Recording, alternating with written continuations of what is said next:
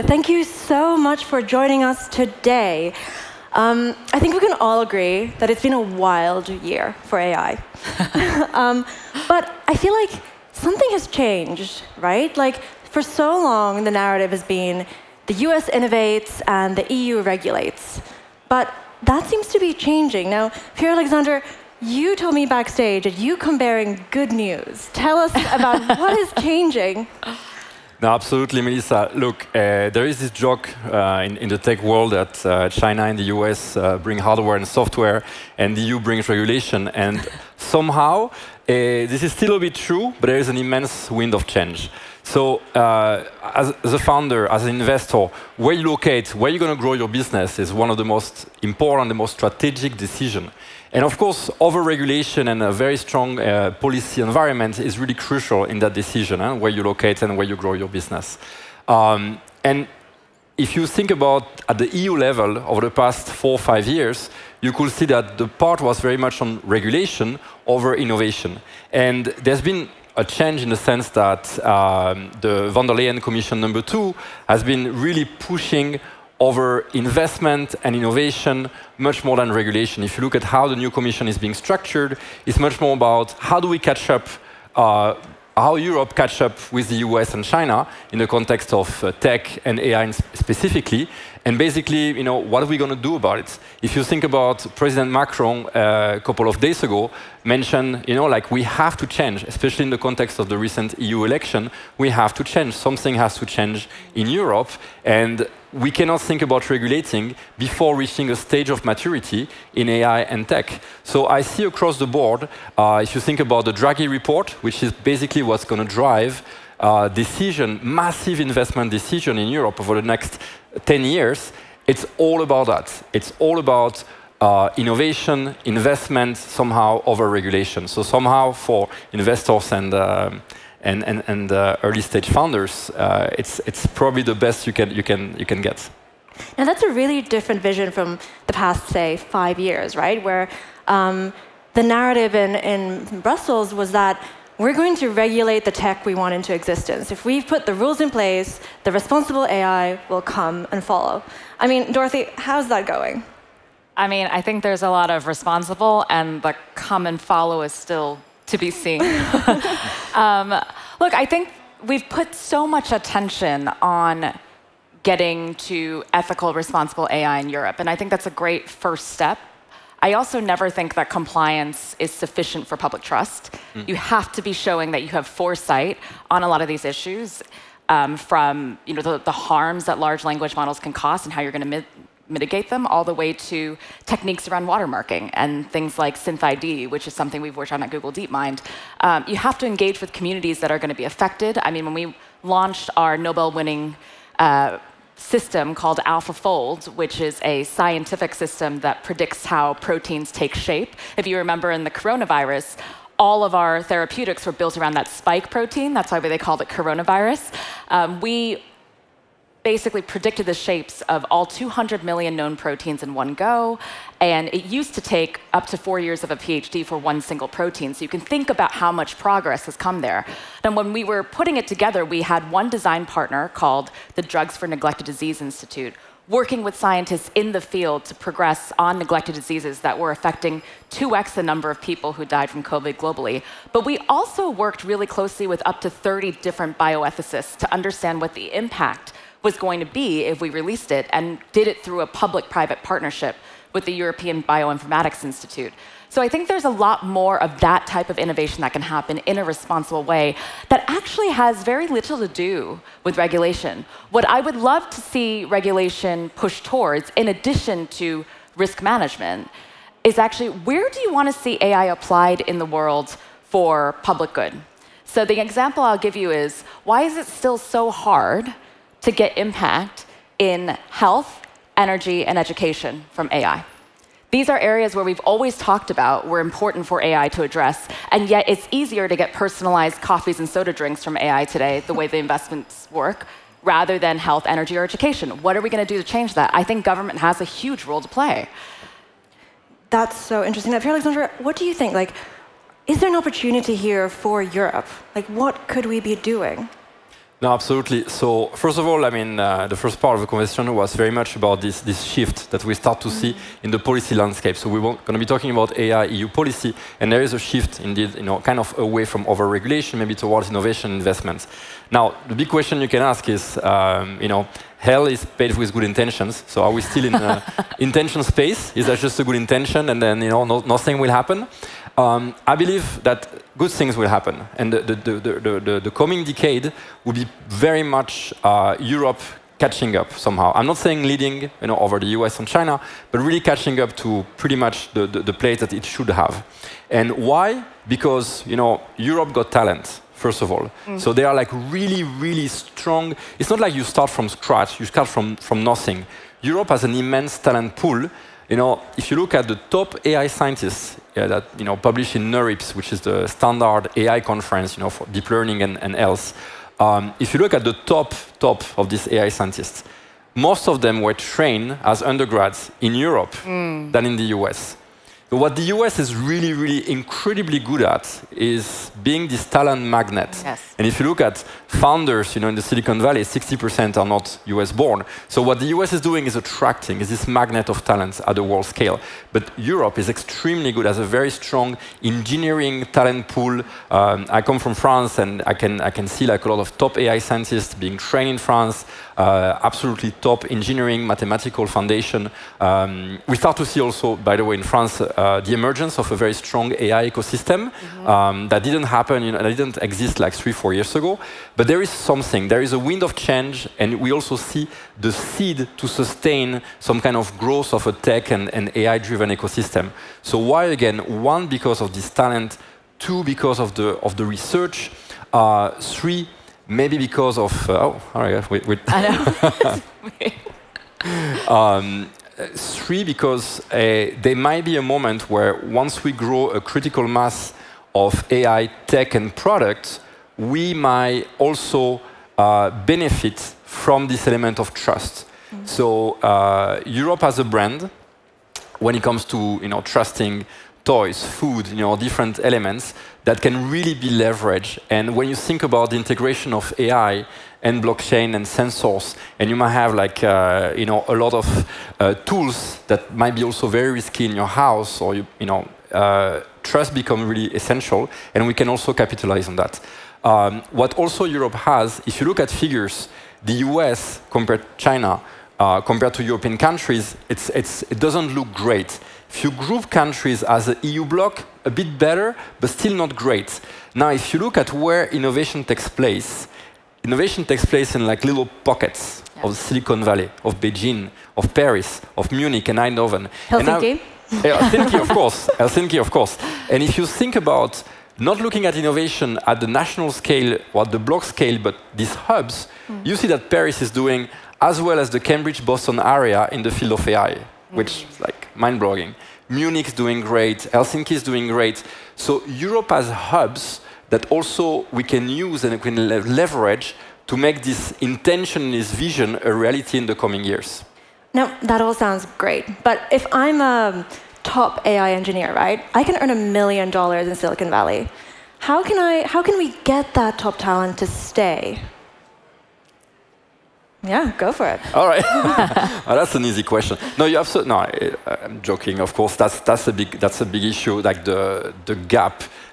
Indeed, you're talking about 1 million. If you integrate some kind of stock option, it's more like 1.5. I mean, it can be immense. While as a recently graduated like computer scientist in Paris, you will start maybe with like 4,000, 5,000 a month. So like it can be a 1 to 10 depending on the position. So the gap is real, and I think we also need to think about another element, which is investment. So we need to match investment also at the level of the US. Whether that can be done quickly, the answer is not. Where we can get there, there is potential. Why? Because if you think about our pension system right now in Europe, there are a few exceptions that have a pension fund system where basically money gets in and can be reinvested, and you capitalize on the growth of your economy, and then that's what you get back when you retire. Right now, a lot of European countries don't have this system, which means there's no money. There's just no money, and we know that investments are very local. Europe invests in Europe, US invests in US to a large extent. So how do we get there? If we want to compensate also to, at the level of at the global scale, it's also by rethinking our investment systems. And also, in this very small pool of investment money that we have, there are rules and regulations right now in Europe that restrict the ability of pension funds to invest in early stage funds. Why? Because it's too risky. It's seen as risky. The US lifted this regulation in 1975. So basically, we have actions, we have levers that we can activate to contribute to start filling this gap. Now, that kind of relates to Google DeepMind, right? Or the story of Google DeepMind, yes. which is like the amazing success, but also kind of the tragedy for Europe, right? Because you were started in Europe, and you had to go to the US to get the money and to grow, and now you're acquired, well, DeepMind was acquired by Google. I mean, what do you see as like the challenges, but also how could we build a Google DeepMind in Europe in 2024 or 5? There's so many layered answers to that. I would say even from the beginning, we had to raise money from the US. So our first investors were all from the US, which is really interesting. And the reason that we were able to stay in Europe was actually because our founder, Demis Hassabis, just said, I'm not moving. He wanted to be in London.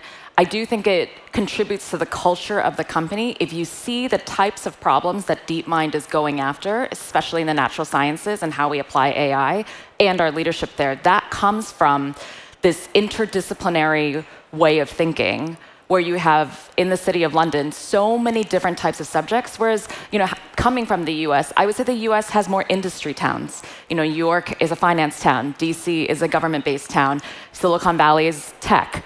And in London, you have all of those things in one place. So you're naturally going to have more chances to collaborate, more exposure, more different ways of thinking that are much more diverse in terms of mindset and incentives. And so I think what Demis did really well was attract, to Pierre's point, so much talent to come to London. We were also able to do that, especially at that time, because immigration was very clear and easy. And it was easy for people to bring their families over. And we created an environment that people wanted to be a part of. So I think that was really, really important. And once he did that, if you look at the London ecosystem today, the amount of American VC firms opening offices to invest in AI, the spin-outs coming out from Google DeepMind, and we found, I can't tell you how many times a day I get a WhatsApp message from VC saying, I think this person's leaving, what are they doing? And so you start creating that ecosystem that wants to exist in that area. You've also seen that in other areas like fintech in London, because the UK created a sandbox with the FCA. Right. And so I think what's interesting is it's not just organic. Government plays a role in making the local environment very amenable to start companies. I actually have 2 angel investments in France, for example, and they're both extremely, I would say, public service oriented. One is Spore Bio, which detects contaminations almost instantly, and usually it takes up to 2 weeks. You have to close a factory or a restaurant, but now they use AI to basically detect contaminations instantly. Another one is called Matrices, and it uses AI MRI technology to detect endometriosis for women instantly, where right now the only diagnosis is surgical and takes up to 10 years. So there's amazing applications in public services, largely because I think compared to the US, where I'm from, you have a public service sector that is national. In the US, we have to go to the states and cities to get that kind of service. So there's a huge role that government can create a market for if they want to direct those investments. Please. If you don't mind, because I really want to follow up on that. First, totally agree with this very interesting vision, and it connects with the point I was making about the fact that we have these AI hubs, maybe at the country scale, maybe not at the country scale, but the cities, they really are very special. Yes. We're talking about London. The same point can be made about Paris, no bias here. The same point in terms of like being this centralized spot of tech, finance, and somehow government, which is very strong as a scale where you can have great things coming up because of the interaction and what we call knowledge spillovers in this literature. And the second thing is that as a trained economist, something that happens once you have something great to sell, and it's very cheap, is that you start to attract demand. Yes. So in this case, what we have is cheap talent so far. So what happens when you have cheap talents? Then you start to attract also investments, and you see OpenAI opening an office, like a few weeks ago in Paris. Yes. And a big reason why you're going to start to see also tech moving to Europe is because there is talent, and there is exactly some of this talent just doesn't want to leave, for whatever reason. Some of this talent is very not mobile. So then you will start to see the other way around, and you will start to see the ecosystem moving in. And then over time, what happens, then you catch up on salaries. But this is something that we will see increasingly in the coming years. And do you think, what happened in the US election, right? And the kind of, again, new geopolitical tensions, is that going to change anything? How are you seeing, what do you think? Sorry. I mean, personally, I think that the social structures and safety nets of Europe actually encourage people to take bigger risks. So we should be capitalizing on that. In the US, if you leave your very comfortable corporate job, you leave your healthcare benefits. That's not true in Europe. You have all these benefits, and you should be able to take advantage of that and say, I'm going to start a new thing. I want to take that leap and not really worry as much as you would in an environment that's much less stable, much less secure. And so I think we should really be taking advantage of that, encouraging people to try. It's interesting because that's complemented with failure being celebrated in the US in a way that I think Europe, at least in my experience over the past 7-8 years, has been a lot more risk averse. So how do we take the best of both worlds and really make sure that people have the opportunities to try new things, and especially when it comes to diverse founders, where I think the affordances for failure are lower everywhere. Yeah, what do you think? I will answer this question on the recent presidential election, but I want to say one thing before that connects a bit more closely to what Dorothy just said, which is I think Europe needs to be a bit more proud. Americans are very proud, and Europeans are very modest. And Europeans have to be a little bit more proud also on our quality of life in Europe. We do have, I would say, the most incredible cities in the world in terms of quality of life, in terms of sustainability, in terms of mobility, in terms of somehow inclusion as well. So we do have a problem of branding. The US has the best branding machine in the world, and that's called Hollywood. I grew up watching Friends. I don't know if you watched this episode, where I thought I could be a waiter and live in a fantastic New York City apartment in the village, which does not happen. But somehow, this is in the mind of pretty much anywhere in the world. It's like this American dream is completely portrayed also through Hollywood, and there is a very strong branding. And I could not tell you how many of my colleagues from the US come to Europe and it's like, wow. Yes. Loving the lifestyle. And we have to celebrate that. You mentioned healthcare and all those things. There's so much that we could do to attract this talent. Make it easy also in terms of visa. Just make talent come here and make it effortless. Yes. Because when talent is here, gets 5 years of education, you might find a partner, you might find a job there, and you stay. Let's attract talent aggressively, and let's brand the beautiful thing that we have in Europe, in Helsinki, in Paris. Let's brand that, because it's true, but it's not that well known. Mm-hmm. So we need to, diffuse that a little bit more. Now, in the context of the presidential election, and you just have to watch how European leaders have reacted to President Trump re-election. Great job, okay, of course, you have to say it. Great job, but also, okay, now we cannot be dependent anymore.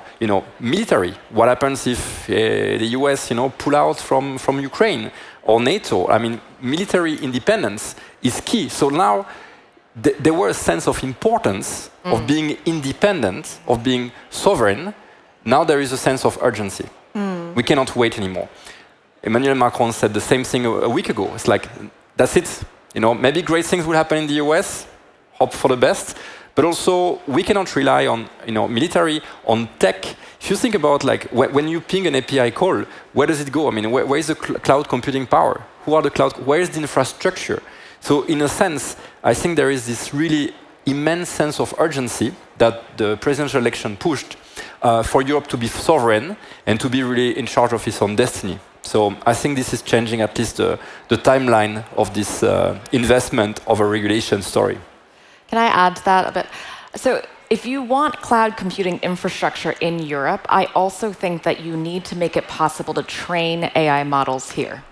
That's a very hard thing to do today.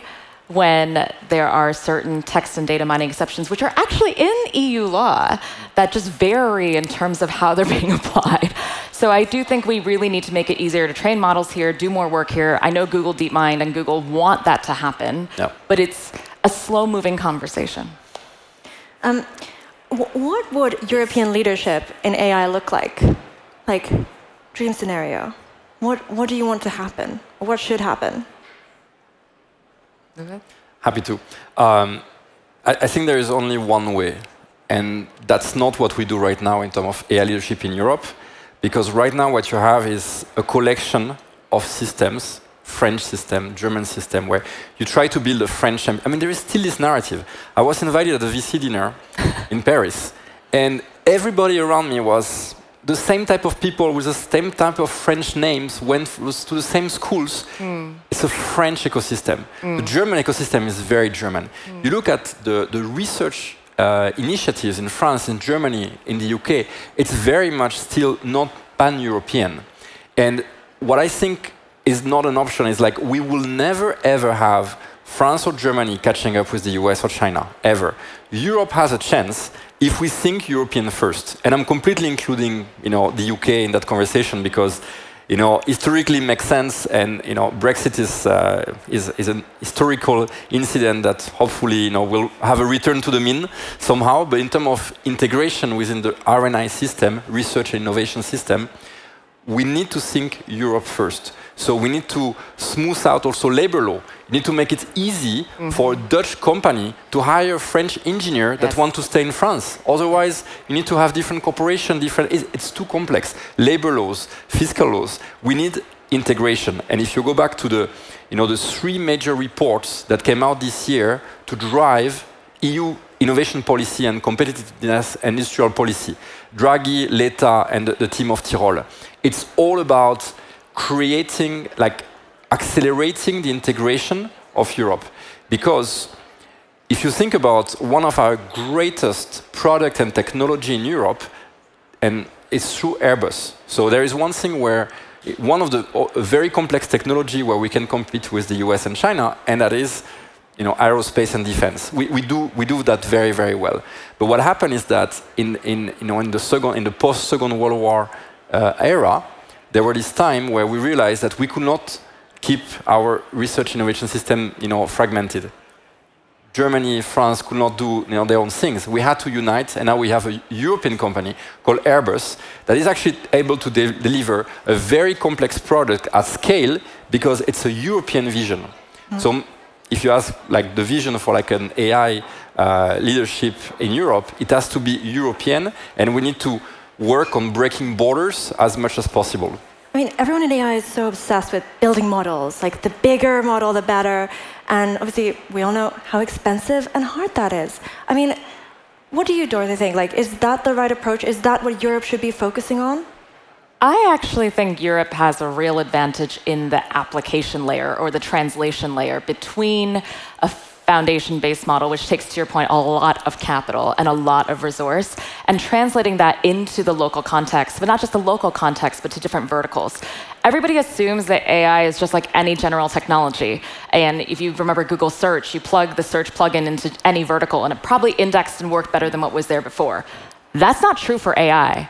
It's going to take real partnership between experts to say, is this model working the way it's supposed to in deeply regulated areas like transportation and health to make sure that the models are working as intended. So I think Europe has a real opportunity at that application layer, that translation layer, where you have a whole series of startups that are working across health, finance, transport, energy to really make the most of AI in those fields with relevant experts. That's something that I think Europe could invest deeply in and actually doesn't take that much compute to do and could be a real advantage. I would add on that the fact that in the US, we don't have centralized national data banks the way that the NHS does in the UK, for example, or the way that Iceland's digitized everything, or Estonia. That is a real advantage for Europe, but nobody's quite figured out how to crack it. And I think that's really worth thinking about. Are the institutions governing those data sets, are they still fit for purpose? If you ask people in climate what the biggest barrier to climate impact from AI is, they will say data formatting. That is something that can be easily fixed. Data libraries, data formatting, if Europe takes that on, that could really direct where AI investments go in a meaningful way. And that's a great point about the data. Top tip for anyone here thinking about a next startup. But I wanted to push back a bit on what you said about the applications and focusing on that instead of building the models. Doesn't that make us kind of more dependent on the US if we rely on US models instead of building our own, with our own culture or language? I think it depends on your theory about whether you think base models can't be managed or fine-tuned. And if you're not doing inferencing in a way that is going to be able to adjust to what you need. I'm not sure that's true, and I think there still remains to be seen. But I do think a lot of these open source models and a lot of the code that we put out there and the environments that we put out there already as Google DeepMind are easily manageable and can be managed into any given situation. One of the interesting projects we're working on related to education, for example, will enable different groups to basically adjust to their local needs and culture. And that's because education system is completely different. And it's not going to be possible for a global company to adjust to every single one of them. But that's not true for local startups. And so I think it's going to be about empowering that local ecosystem to be able to build on top of existing models. And it could be worth investing in a base model. I just think that is, when you think about the trade-offs of where you would spend compute and where Europe can differentiate itself, it really, for me, is at that application layer. Okay, great. And all right, this has all been fantastic, but we have a lot of startups in the audience, and I bet all of them are wanting to know, so what should I do? Where do I go next? So, Pierre-Alexandre, what's your advice? What should startups do? European startups? Yes. Okay. So I want to follow up actually on this point on the application layer, because that's your segue. That's your segue. No, I mean in the context of founders. That's your segue. If you wish, the US AI jumpstart was really about mastering internet data at scale and use the fact that US is a big market and very integrated market. But in the application space, and when you think about enterprise data, then there is a lot of opportunities for European startup because it's a much more gate-kept market. So if you want to work with the French health data, it's going to be much easier if you enter from a French perspective as well. Yeah. So in the application space, there are indeed fantastic opportunities for startup, and basically it's all about being narrow enough and find a niche. But there are many. There are many where there is potential also not to necessarily compete with big VC money. And then if you think about another shift, we talked about the shift at the beginning, but there is another shift also in the founder space, which is maybe having a ton of VC money is not the only way. You can also bootstrap, show revenue. And one advantage that also Europe has is, again, cheap talent. So we can leverage on that. So if you combine the interaction between these application layers where there is some kind of comparative advantage and access to talent and the ability to show revenue quickly, then that's also an opportunity, and that could be the focus. Instead of trying to chase and to match the big numbers that you can have in the US, to tackle problems that are also at a much bigger scales for now. Fantastic. And Dorothy, what advice would you give startups? Think about problem selection really carefully. I mean, not every problem is great for AI to tackle. One of the reasons why AlphaFolds and protein folding was such a great problem was 3 properties. I would say it's the fact that we had the protein data bank as a great data source. We also had a huge combinatorial space that AI could sift through. And on top of that, you had benchmarks that were established by the biology community to measure your progress against. Those 3 components made protein folding a perfect problem for AI. And I think once you start thinking about that, it makes product market fit much more obvious and clear from the outset. And there's so much opportunity there. But I think problem selection is incredibly important, both from an investment perspective, because investing shows what you believe about the future and what you want the future to look like, and also from a founder perspective in terms of how you're making trade-offs in terms of resources. Fantastic. That's great advice. Thank you. you both so much for this, and thank you for joining us today. Thank you. Have a great slush. Thank you, Melissa. Thank you.